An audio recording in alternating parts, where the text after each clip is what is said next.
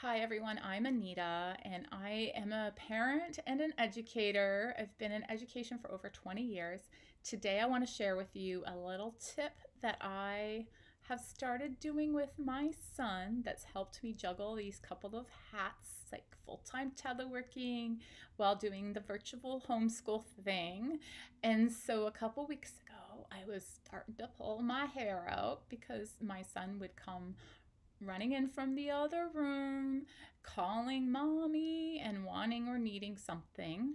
I'm sure we've all been there, whether we're teleworking or not. And unfortunately, a lot of the times I was busy with something, either in the middle of reading or in the middle of a meeting. And it was starting to really bother me that he was like not even in the same room calling for me. So I started a new activity with him that I first sat down with him and I had a little conversation about what needs and wants are, and how during the day, a need is he's bleeding, or, something's like on fire. And then he said, well, I need food. And I had a conversation with him about needing food and wanting it when he wants it. And so we wrote down that sometimes he says he needs help with food. So we wrote that down, that that's something he sometimes needs help with. And then another thing he came up with was, well, sometimes he just misses me and wants a hug or kiss. So we wrote that down on a little card. And then the other thing he says is, well, mommy, I want breaks with you. You have to take breaks too, just like the teacher tells me of moving your body and stretching. And I thought it was pretty interesting. And so I wrote that down too. Some time for a break with mommy. Sometimes it's 5 minutes, sometimes it's 10. And then he was talking about other things he might need help with, like his computer or can't find paper. So we made a fourth card that's called help or a question with something.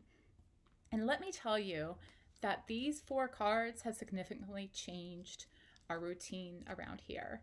From what started out where he was yelling and calling me out from the other room and then standing in front of me, even if I was talking to somebody on my work computer, to now he comes over quietly, pulls out one of these little cards and sets it down right in front of me without anybody seeing his hand.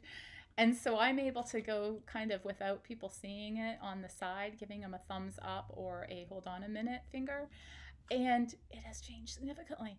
Now, the fact is, he still uses them a lot, but wow, progress with just a quick, simple activity.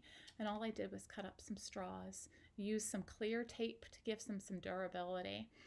Now, if your child's not reading yet, you can do it with pictures.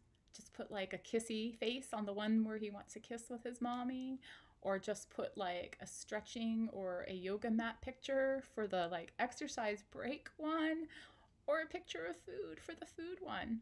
So I hope this was a helpful, quick little tip and idea for you. And if you would like some more ideas and tips, please don't hesitate to reach out at kidsmoveandlearn.com. We look forward to sharing a bunch of other new strategies with you.